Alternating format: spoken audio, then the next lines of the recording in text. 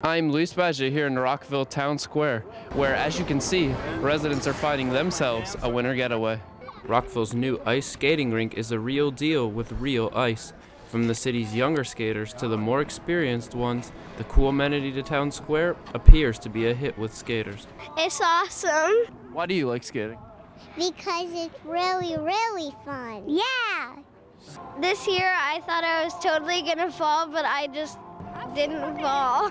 It's really fun to just come and skate for a while, and then you can go shopping or go grab a coffee or something. I think this is a great place for everyone to go out, adults and their kids or couples to go out and just have some fun.